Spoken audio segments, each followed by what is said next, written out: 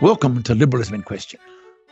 My name is Rob Forsyth, and in this series of podcasts on behalf of the Centre for Independent Studies, I examine issues concerning liberalism today, its strengths, its weaknesses, what challenges it's facing, and how it's developing.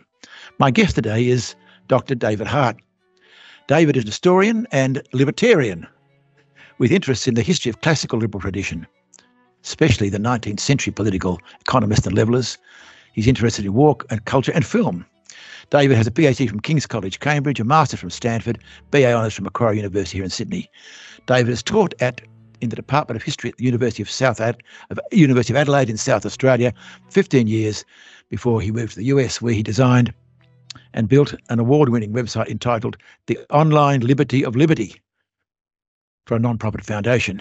He's now back in Australia, a keen independent scholar who writes in his bio an observer quote of a large recreational waterway in the Northern Beaches region of Sydney. David, welcome. Hello, nice to be here. What is liberalism? What's your understanding of it? It's about freedom, about individual freedom, and about trying to maximize the opportunities that people have to develop as individuals, as families and communities, free of oppression or coercion by other parties, particularly government, established churches, and ruthless predators who want to steal your stuff. Now, liberalism is a set of ideas and a set of institutions to try to prevent aggression against individuals and to create the ground rules, if you like, of free and prosperous societies to operate efficiently. Before we came on air, you mentioned to me that this is the 50th anniversary of your discovery of liberalism. Tell me about that. Well, you're making me sound very old. It was not I, David. I know. In 1973, I came across free market ideas and classical liberal ideas when I was a high school student here in Sydney, and that was transformative to me. I made myself a pest at school by asking all sorts of questions, and this coincided with the coming to power in 1972 of the Labor Party with Gough Whitlam. And so it was a combination of seeing sort of drastic political and economic change going on around me and seeing my liberal family in despair at what Gough Whitlam was doing, and then coming across all these ideas about limited government and free enterprise and so on that I was reading in these books, and the coming together of the theory and then the practicality of radical change in Australia was just an extraordinary experience, and I haven't been the same since.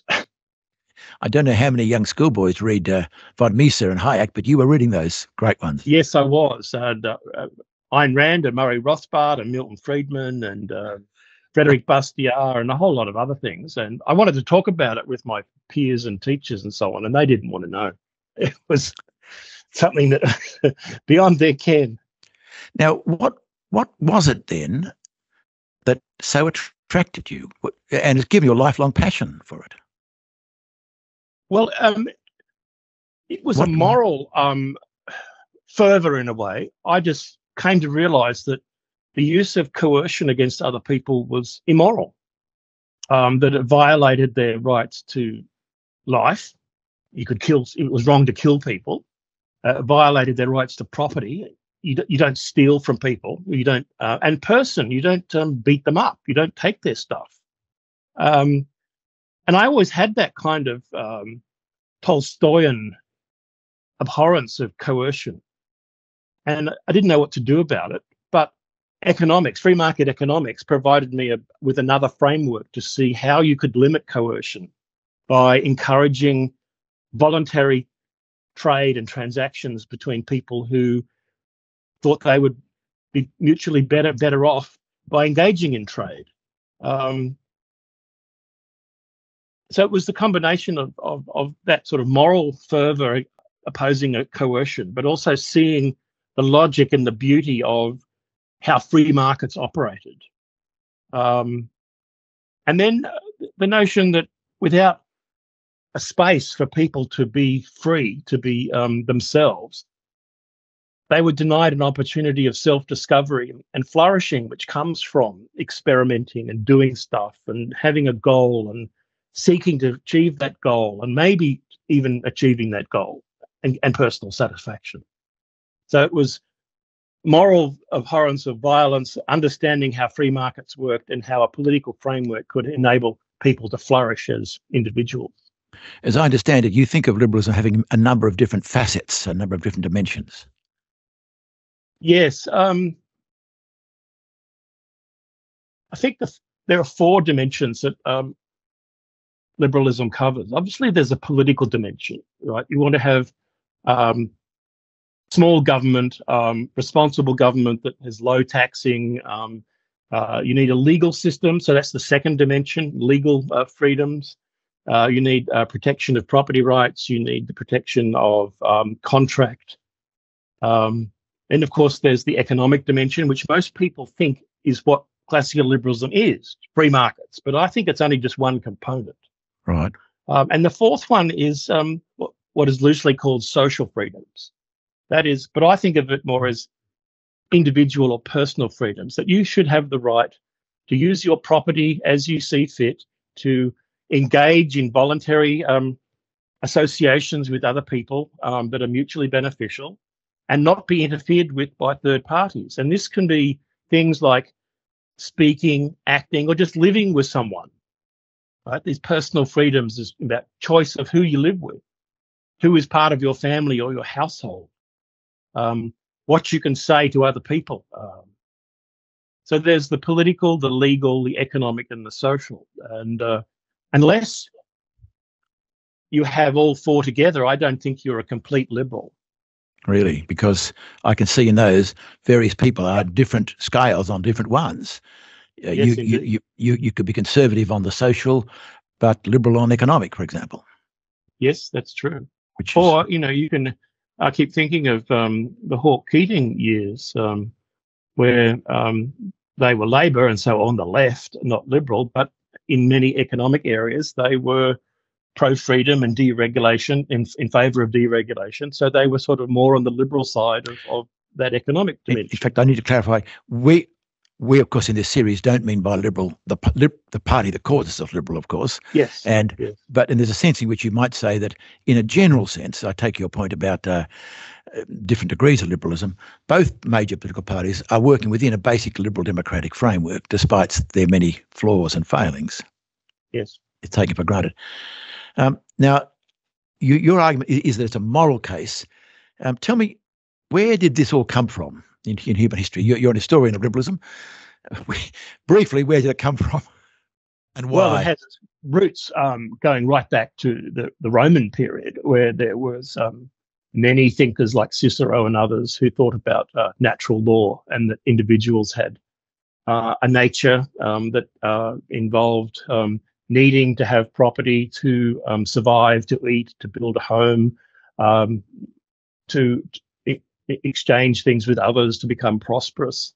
And of course, you have the Christian notion of the individual soul, which, in order to flourish and develop, had to be given certain freedoms, either to make good decisions or bad decisions. Because they had mixed with that was the notion of sin.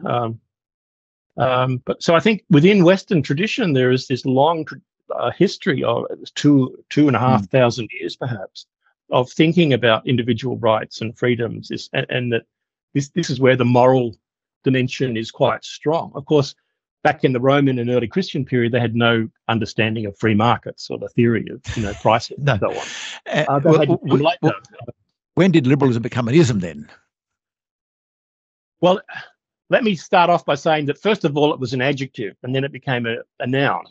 Right. In the 18th century, people like Adam Smith, for example, would talk about liberal sentiments, that a person had a liberal disposition, they had a liberal character.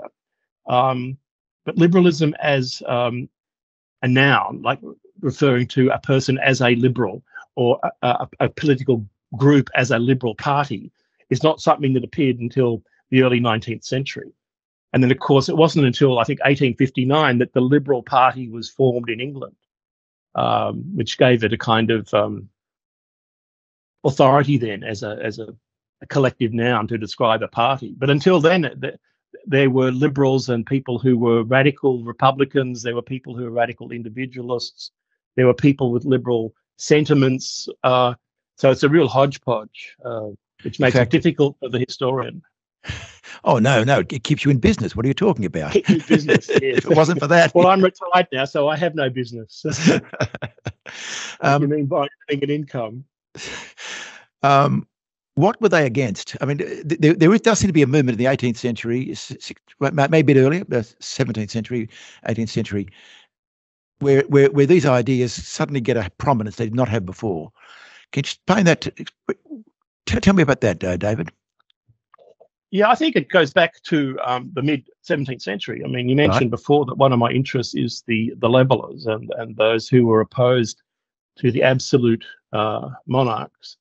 And this is a political group this is a group in England during the Commonwealth period. Civil War and then the Revolution, Cromwellian period.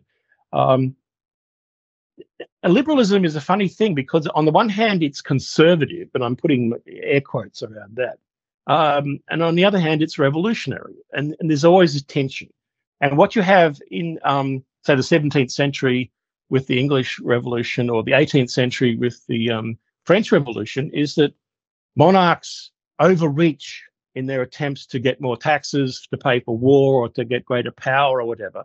And people react against that and say, well, I've always practiced my religion, or taxes have always been at this low level. If you're imposing a new kind of religion on me or increasing taxes, I don't like that, and I want you to stop. I want to conserve the freedoms and habits and customs that I and my family and community have been enjoying for a long time.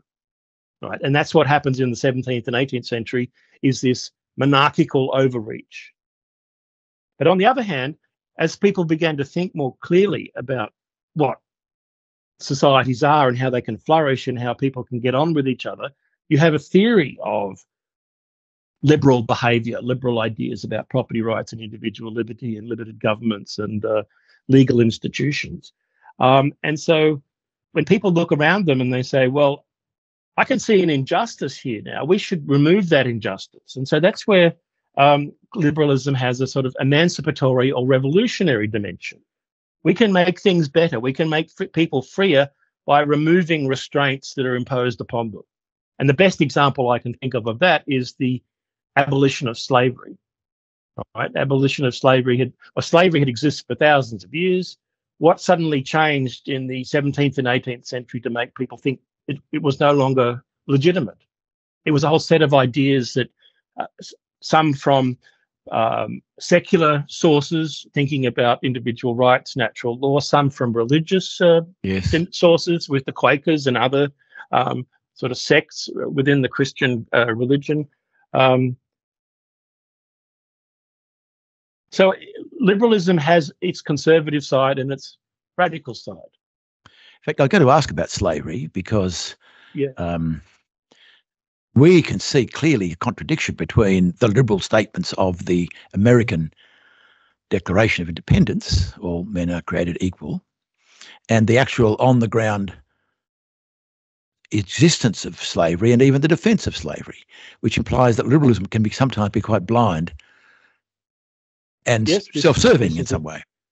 This is a very good point, and it's just something that liberals have been struggling with ever since liberalism, in the broadest possible sense, started to emerge in the 17th century. People start to think, if these ideas are reasonable and just, let's apply them to as many areas of life as we can. And that's where they start to uncover injustices. For example, John Locke didn't think that rights applied to Jews and Muslims.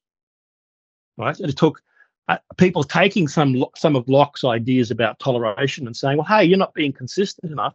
If you want to be truly consistent and faithful to your ideals, we need to apply it to these other people that you have arbitrarily excluded. And you could say the same thing for slaves. I mean, the argument was that slaves were property, they weren't people. Therefore, it was perfectly legitimate to own slaves. And then people said, well, no, certainly look and sound like people. They behave like people.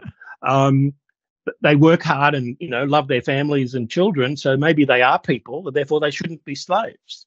And then again, the other contradictions gradually appear in the 19th century was things like with women's rights. Women were not allowed to vote. They weren't allowed to own property or run a business. And people said, well, if these liberal ideas about ownership and freedom and running a business and so on are true and useful to us, why doesn't it apply to women? And then, of course, you have gays and so on. So there's this gradual expansion, I think, as liberalism has developed over the centuries, where there was a core group of people who had rights and privileges and freedoms. And over time, people have said, well, maybe it applies to women, or maybe it applies to slaves, or maybe it applies to gay people. So what you have is an expanding set of concentric circles as freedom is understood to apply to everybody, not just an elite group of white males. You're giving us here a potted Whig view of history. Well, I think there are setbacks. So it's not we thought that there was a constant movement towards progress and improvement, but I don't think there is. I think we've, in the last couple of decades, we've seen a definite retreat in the scope liberty has. Interpretation. Let me come to some of those issues. It does seem to me there was a highlight in the 80s and 90s when, certainly in economics, liberalism seemed to be very strong, often called neoliberalism, whether that's right or wrong, I don't know. But it does seem to be in the last 10 years, maybe even younger, there has been, liberalism has come under a severe lot of criticism from all over. So my question to you, David Hart, is why? You want me to answer this in 5 minutes? well, if you wouldn't mind. No, right. Let me give it a shot. Let me go back to my history.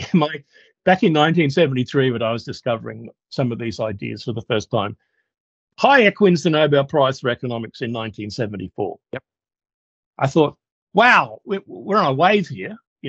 If these ideas, which have been ignored for 30 or 40 years, the leading advocate can get the Nobel Prize for Economics. This is really, really good. And then, of course, you have Thatcher and Ronald Reagan being influenced by free market ideas and some ideas about limited government, and them getting into power. And you think, wow, this is really, we're really on a roll. Yes. Where's it going to end? And then, of course, reality sets in, and there is a reaction and a pushback. And the Reagan and Thatcher revolutions sputter out, and we get sort of middle of the road social democratic governments going back to the old game of pandering to the electorate and giving handouts at election time and people demanding more and more of the government and so on. And for the last 2 decades, I think liberalism has been largely eclipsed, and it's often in the wake of so-called crises. Robert Higgs, the American economic historian, has this very interesting theory about that he calls the ratchet effect. Every time there's a crisis, people say, "Oh my goodness, the government has to do something." The government reacts to the demand of the electorate and the intelligentsia, and introduces all sorts of legislation and controls and so on to quote unquote solve the problem. But when the crisis is over, there is some relaxation of these new controls and new taxes and regulations, but it never goes back to what it was before. So if you have a wave of crisis after crisis after crisis, the ratchet effect is that it goes up, doesn't come back down to where it was before, then goes up again and ratchets up. And we've been seeing a classic example of that since the 9/11 attacks in the US, the global financial crisis of 2009, and now, of course, with the COVID lockdowns. And liberalism, I think, is very much on the back foot. Now, some people wisely and some people unwisely blame inherent weaknesses in liberalism itself for this problem. I'll get, here in Sydney, there's a commentator who defined neoliberalism as what's good for business is good for the country, and then complained about crony capitalism being a result of liberalism. Now, could you? This man is a learned economist. Could you correct him? My view is that's not neoliberalism. That's something else, sneaking in as liberalism, isn't it? Well, as I said at the beginning, I mean, the four dimensions of freedom applies to everybody, not just business people. That it applies to every single person who is a consumer or a producer or a worker, that they have certain rights and freedoms and property rights and so on. You can't give favour to any one particular group over another. And what governments do constantly is they represent certain coalitions of vested interests. Typically, the Conservative parties favour business organisations, larger banks and investment firms, large manufacturers, and so on. But that's not liberalism. That's just, you said crony capitalism. But this is just vested interest politics. And on the leftish side, they have a different constituency or alliance of vested interests that they pander to. So neither left nor right in the modern parlance treats everybody as equals. Some are favoured over others. But I would say a consistent and true liberal is interested in each and every individual's rights to life, liberty, and property. No favouritism, no partisanship, no special deals, level playing field, equal rules for everyone, and you succeed or fail according to your own merits. I think on this podcast, one of my other guests made the point that liberalism is in favour not of business but of competition and markets. Well, that's only one side. I understand, but in other words, rather than being pro-business, it means no, let business thrive, but let them compete, let them fight it out fairly. Well, they're not really fighting. What they're doing is it's rivalrous. I prefer the term rivalry to competition, right? The only way to make money in a truly free market is to satisfy the consumers, give them what they want or even more than they want at a price they can afford, and you keep your costs down and you can make a profit. And what business people do is they are rivalrous. They jostle for attention. They want your money, but they can't force you to give them your money. You have to hand that over voluntarily. I don't see that as competition. That's just like they're making offers and counter offers. And if you're a free person in a society where property rights are respected, you can say, no, I don't want to buy your product. I want to buy someone else's product or not buy a product at all. But when there's greater freedom, just stay with economic for a moment, David, you're going to find some businesses succeed and some will fail. In fact, one of the great engines of progress has been what it's described as creative destruction. It's the old failing, those that don't meet their customers' needs eventually go out of business and new improved come in. Now, that's fine, but when that happens, people get hurt. And there's one of the complaints about this liberal period we're talking about is it's led to increased inequality. It's led to people having jobs outsourced to other countries and so forth. And this is one reason that it's often said why liberalism is no longer in favour. Yes, you hear that argument. A common one that's you hear more often now in America is this, especially from the national conservatives, right? That America doesn't produce stuff anymore, that it's all been outsourced to China, and the American working class is shrinking, and this is an appalling situation. So we need to have the government step in and with an industrial policy to revitalise industry. But economists, free market economists have said this is only a very partial picture, right? Because when you look at American industrial activity, until the COVID recession occurred, American production or profits or the value of goods that were being produced has never been higher. Right? It's not that Americans aren't producing anything anymore. what they're doing is that they're producing it so efficiently that they need less people to do it. And the comparison is with agriculture. Back in the late 19th, early 20th century, 40% of the American population were on farms. Today, the output of agricultural products is so much more than it was in 1900.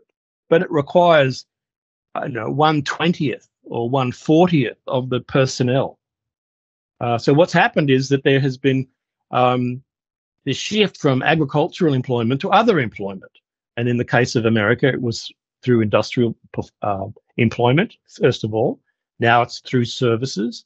But we don't know where the next area of expansion will be. But we know from the past that every time productivity increases, innovation occurs, scientific and technological development, some people are made worse off, but the vast bulk of the people are made better off. We can't predict that. It's just a fact of life. We can immediately keep going. Sorry, David. The other thing is that if another sort of set of arguments would be that why is it that people stop buying products that are made by, say, national manufacturers? Right? Say there's a car industry in Australia that produces an Australian-made car, and people don't want to buy that car anymore. But they use their consumer choice to say, well, no, that no longer suits my needs at that price. I want to buy some other car, or not buy a car at all. But what the government, in its national industry policies, will say, well, we need to keep manufacturers of Australian cars in business. We need Australian workers who work in Australian manufacturing plants to stay in business.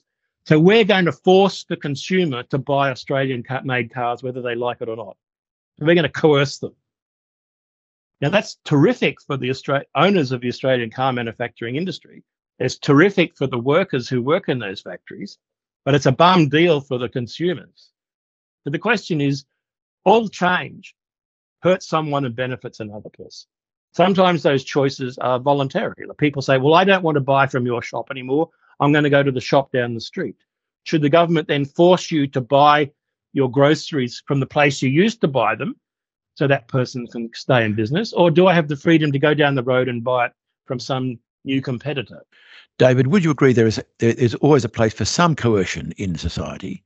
That is, there's a rule of law, yes, and there's taxation in order to run things.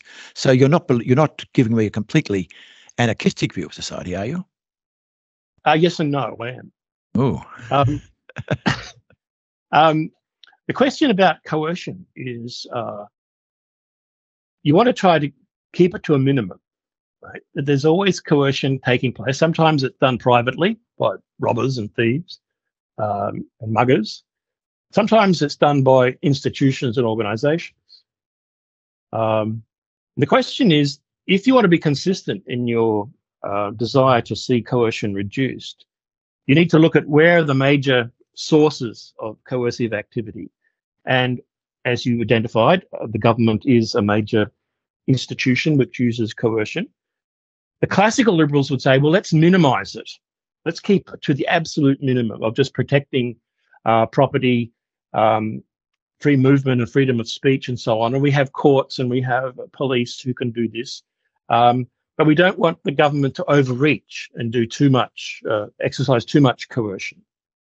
Now, there's another group within the liberal tradition, which is more radical than that, who say that the trouble with that is that it's rather naive and utopian, because even if you do have a constitution which strictly limits the power of the government will constantly get around those restrictions and increase its power and its coercion against other people.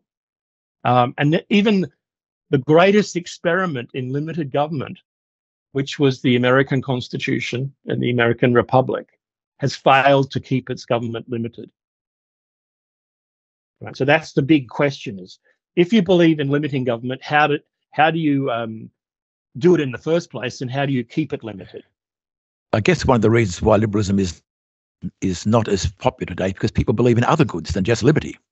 They believe in equality. They believe in looking after people that are falling out of the system. No carbon. All sorts of things. how do you make your liberalism out trump, forgive the phrase, all their other concerns? That is, I'm challenging your mono focus, your single focus. That's something that I grapple with almost on a daily basis. Is people seem to have lost the will to be free. They no longer hold it as a high value. That used not to be the case.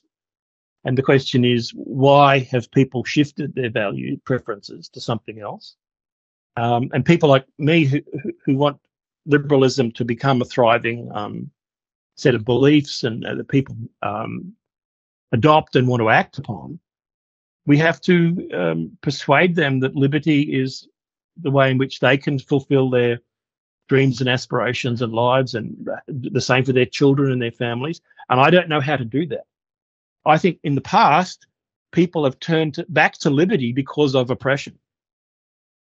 When people come down the street and start beating you up and taking your stuff and dragging your children away to be conscripted and fight in the army, when troops go through your farms and burn your crops, that makes people angry, and they say, well, I want to be free. I want to be free of this oppression.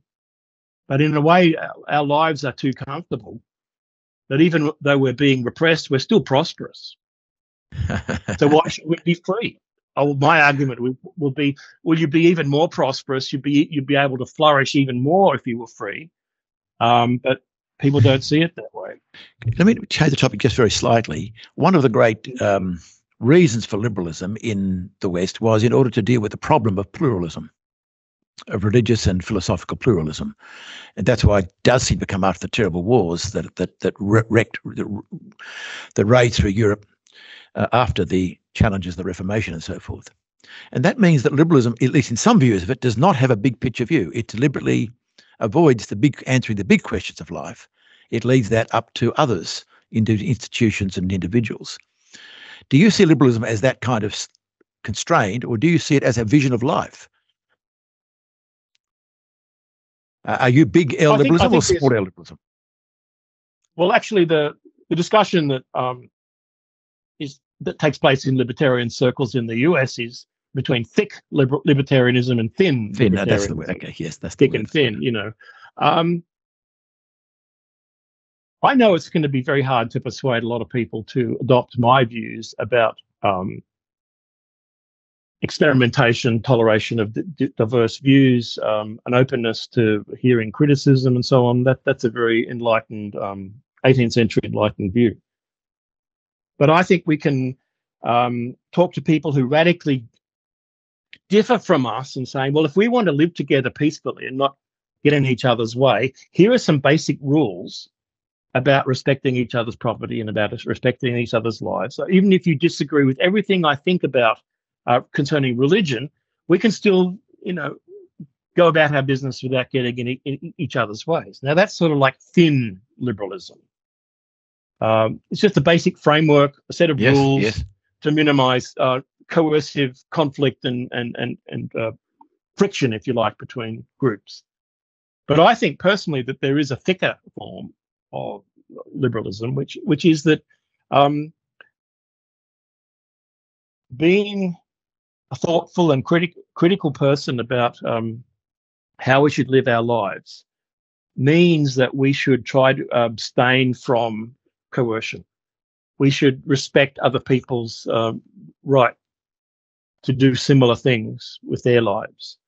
That we should not just leave them alone, but also have some kind of common feeling for them, right? That these are our fellow human beings who have feelings like us, who have aspirations like us. We share certain things about wanting to be prosperous, to see our families flourish. We want to have friends and neighbours that we get on with, not constantly fighting and shouting at each other.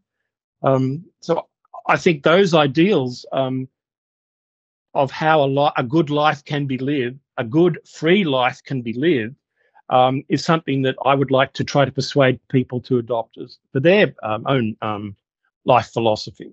But it's not necessary for us all to believe that, for us to have a minimal liberal society where people don't kill each other, steal from each other. But I'd like to live in a community that had shared values, We can joke about the same thing, for example.